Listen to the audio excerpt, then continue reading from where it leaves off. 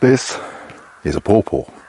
Now, it's Asimina triloba, and this is the same family as the custard apple, which is a really well-regarded tropical fruit, but this is actually a native of North America. It's a cool, temperate, hardy, exotic pawpaw. I mean, it's amazing. I've read about these things for years. Always wanted to try them, so of course, as soon as we got land, this is one of the first things I planted. Now, at the time, they were really difficult to get hold of. I had to grow these from seed, and it was the third batch of seed that I went through before I got something that actually grow, because once they dry out, the viability of pawpaw seed drops phenomenally. I mean, they really need to be really harvested from the fruit and then either put in a plastic bag straight away to keep them moist and scent, or they need to be planted immediately, with no delay at all. So third time lucky, I managed to get hold of some and planted them up. Now, these are a forest understory tree, so they grow in the shade to begin with for a few years, and then eventually, of course, a parent tree or another tree will die and release some of the canopy, and they'll get more light, and then they'll grow and start producing, fruit crops.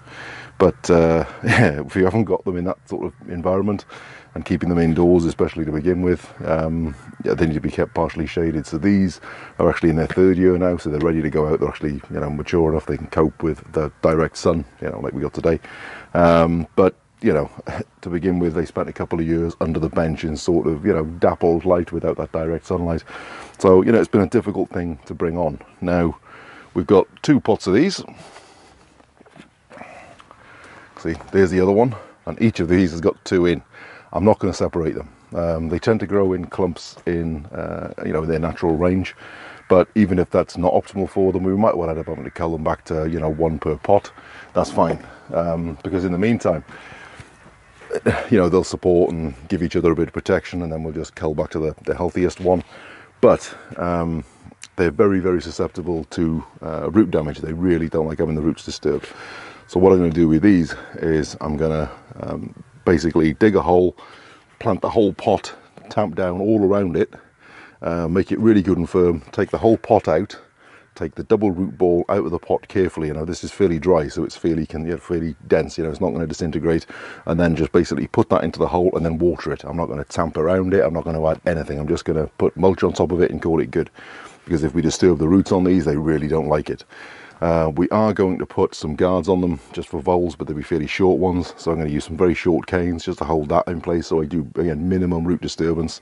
We'll see how we go with them. As I say, these were really difficult to get hold of, but now, just in the past couple of years since these went in, the last few years since these went in, they're actually available now from fairly mainstream online nurseries, so that's cool. You don't have to start these from seeds anymore. So I'm gonna, the thing is as well, they do vary hugely in taste apparently. Now these seeds from nice eating varieties, so they stand a decent chance of being a good pawpaw, but no guarantees. I've only got 4 of them, and potentially that'll be 2 by the time they reach fruiting age, so at best. So I can't guarantee these are going to be great eating pawpaws, but I can buy some improved genetics, name cultivar varieties, and I can plant them, and this isn't an everything or nothing deal, I suppose is what I'm saying. So right, I'm going to get these in the ground. Now, in terms of positioning, I'm up in the top food forest, so I'm between 2 of the pods, and we're basically putting it here. Now, to give you some context, that way's north, south is behind me in that direction. Near it we have this is a flowering quince.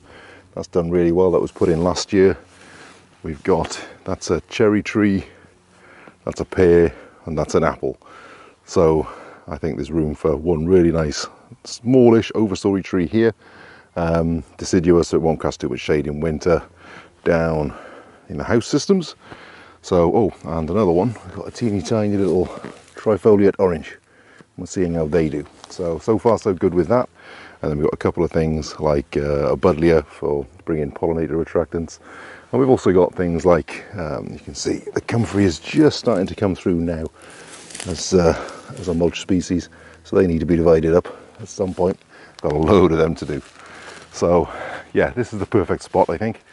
And then aligning the track here, each of those canes going all the way around has got a blackcurrant under it. and that there is the raspberry cane system on those wires. So I'm going to put it in here, and we're going to mulch it heavily and mark it with a cane, and we'll see how they do. But I'll just show you how I plant these things. So that's the hole dug, but that's a bit deeper than I need it, so I'm going to backfill with a bit of material. Still a bit low, so I'll chuck a bit more in.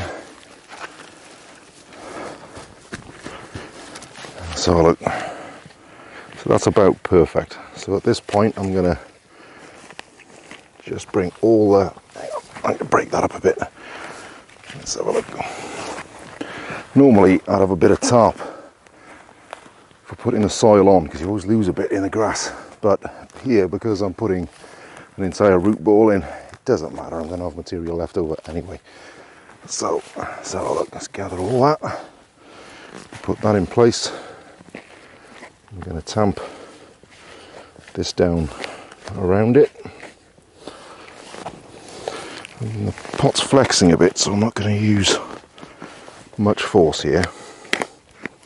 You know, I'm not going to get my foot and really stamp down around it and potentially cause damage to the roots. So with that in place, we'll just have a little, there we go, that's perfect. And now very gently, it's like this is a really nice dry root ball. I'm going to put that, oh look at that, that started to break up. You know what, that's actually come out intact. So it looks like I am separating these out after all. Okay, that's a lot more disturbance than I'd actually hoped for. So I'm just going to be as gentle as I can. So hopefully this one will be fine.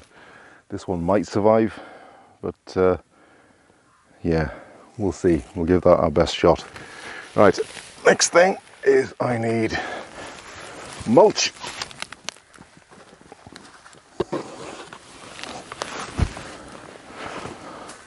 Actually, I'm going to put that on top of those roots just to keep them moist.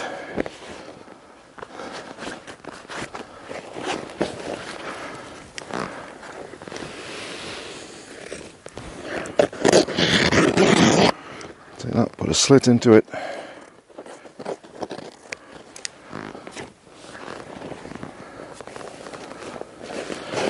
That around, and then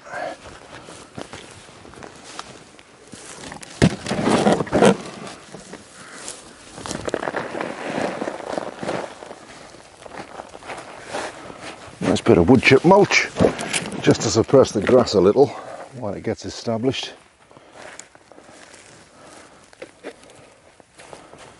And then I'm going to use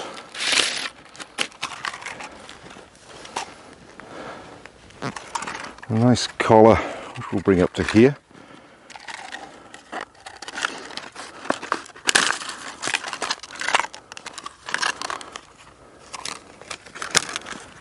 And I've got a very, you can see that's going to try and flip over. So I've got a tiny little cane, so hopefully that will damage the roots barely at all. Let's go through the membrane, there we go. And here we are. That's our first pawpaw, so fingers crossed they'll do okay. So I'm going to put another one just a little ways that way, which is this one I've just pulled out of the root ball, and then we've got another one to plant as well, but I'm not going to show you all of that. I'll just I'll get these planted and then I'll show you where we put them.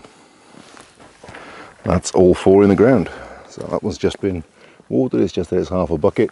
So again, similar to the first ones I planted, we've got that's a Juneberry, that's a strawberry tree. We've got this teeny tiny pawpaw, and that's in line with the back of the pod, so it'll get a little bit of protection from north winds in winter. And then over here we're into, I think that's a pear and an apple, so it's nicely positioned. You know, there's nothing particularly near it. There's still a lot of space for understory plantings through here. And then as we go over here to the next pod, we've got exactly the same position where it's right in line behind the pod to get that protection, and then these two excuse me, and these two have gone in exactly where I showed them earlier. So yeah, it turns out they've gone in as 4. It's a lot more root disturbance than I'd have liked, so we'll just have to hope for the best and we'll see. But I'm not going to go back and refilm it and pretend that everything was perfect, because that's not the real world. So yeah, we've got 4 pawpaw in a nice line, nice south exposure in that direction, bit of protection from the pods, because even these of course will get a certain amount of protection from this pod from, you know, winds from the north. It's a relatively sheltered space, and also winds coming in from the west, that barn protects us as well, which isn't our barn, but we get a lot of shelter from that. So yeah, we'll see how they do, and all in all, it's a fairly diverse food forest becoming up here. I mean, I don't know how many trees we've put in and how many shrubs have gone in, but it's a lot. So yeah, pawpaw in the Scottish Highlands. It'll be an interesting experiment.